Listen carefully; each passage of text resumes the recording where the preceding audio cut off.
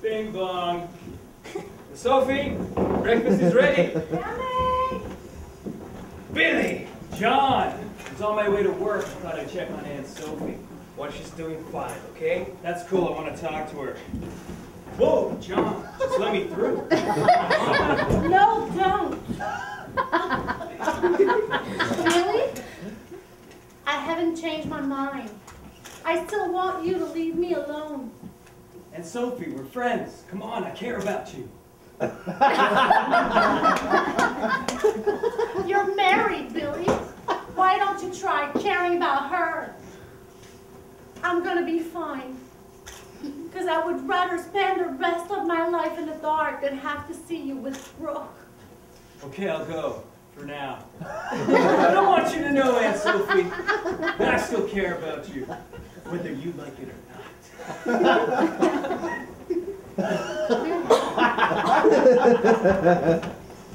Wow, that was quite a speech. When do you plan on telling Billy your blindness is only temporary? It's none of his business. I know what you are up to, Aunt Sophie, but the way you are manipulating poor Billy is a spy. I don't know what you're talking about.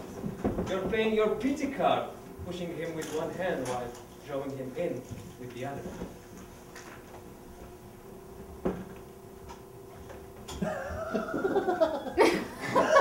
Oatmeal at 12, juice and coffee at 3. Thanks. I'm not manipulating Billy. It's just that I'm sick and tired of not getting what I want. Oh, tell me about it. For years I've seen Michael, Sydney, Tiffany getting everything their little hearts desired. Because they didn't care how low they had to sink or who they had to hurt. Like you, I finally wised up. I mean, what do you want besides Billy? I sort of want my old job back. Then go for it. Ask Tiffany to hire you back. John, I can't even button my blouse.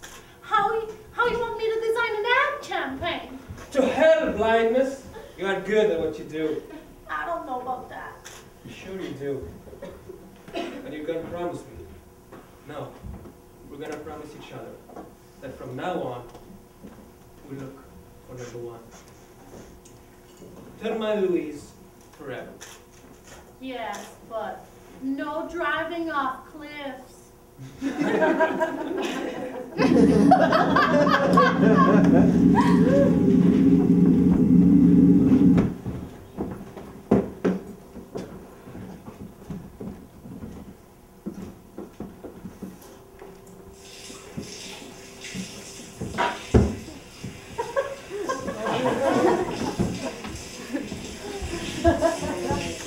Sydney, you've been in that shower for 20 minutes.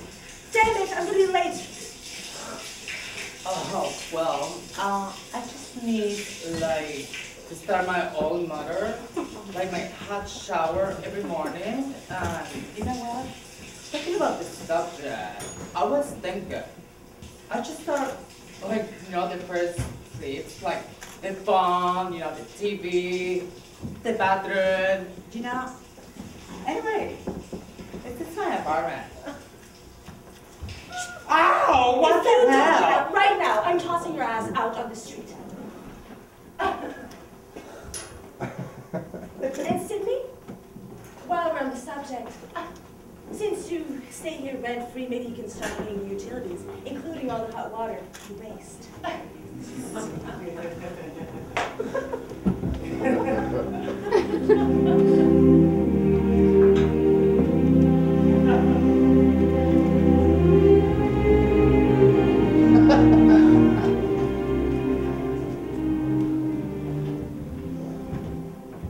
Thanks, Steve.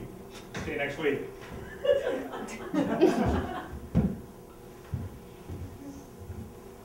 I hope you brought your suitcases.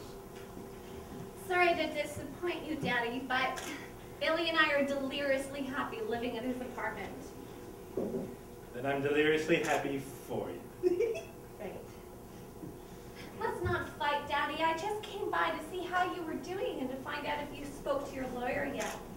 Lawyer can meet us the day after tomorrow. 2 o'clock. I guess if I've waited this long, I can wait a couple more days. How much do you think Mother left me? Well, maybe you shouldn't start counting your money until you've had a chance to see. Daddy, let's face it. Mother loved me. And more than anything, she wanted me to be financially secure. And now that I've followed the last condition of her will by getting married, I know I will be. You and Billy will be. That's right.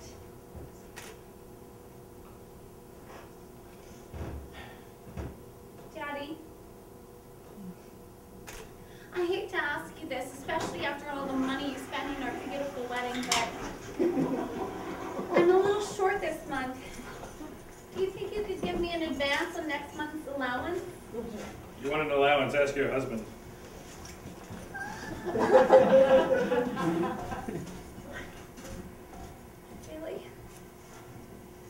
I don't think I can do that, Daddy.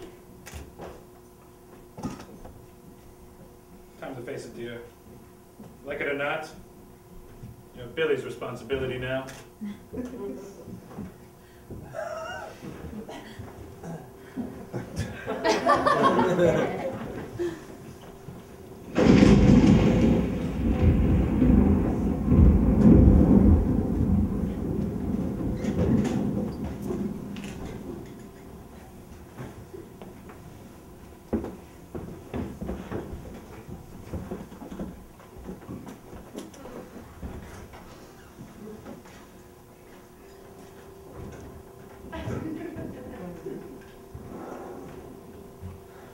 Where have you been?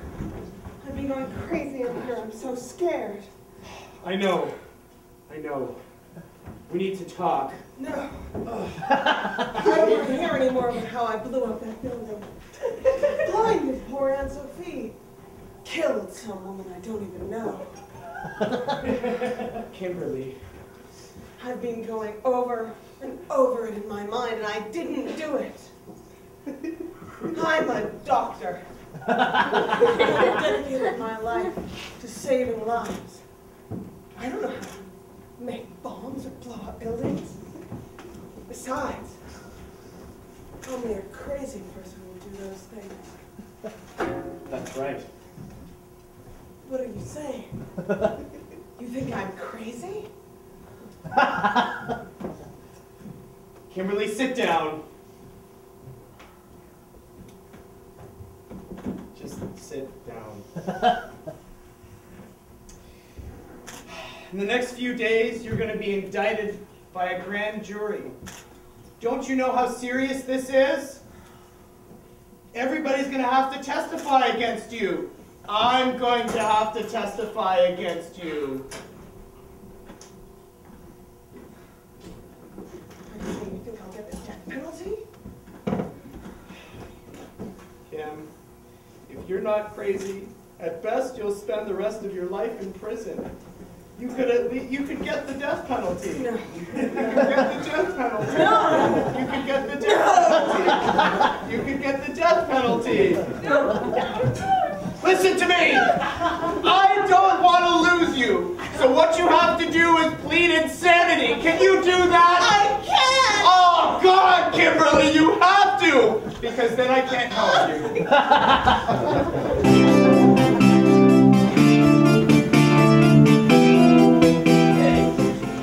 And now, TSC's Days of the Week. Ah, you got me! Welcome to TSC, man, where every day of the week is a crazy day of the week. Hey, what day of the week is it today? Monday.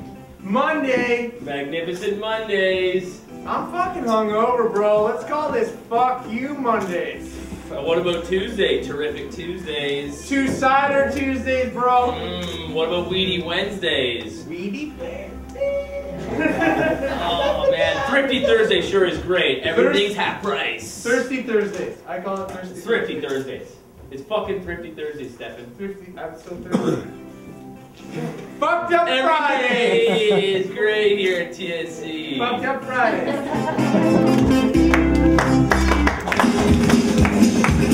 Are you tired of your jacket, your old winter jacket?